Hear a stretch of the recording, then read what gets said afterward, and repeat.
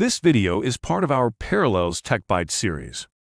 This video covers how to add a Parallels DaaS license key to your Parallels My account.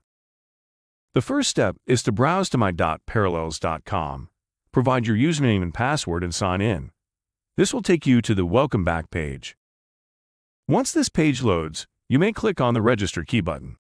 Now paste the license key that was sent to you.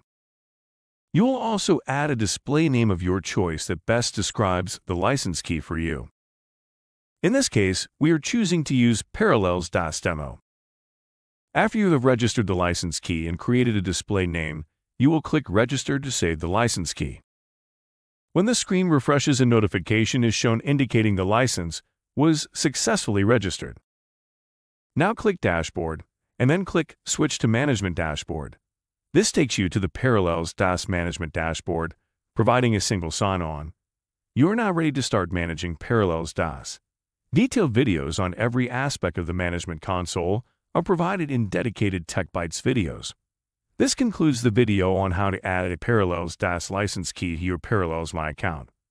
For more content, subscribe to our channel and browse to the TechBytes series.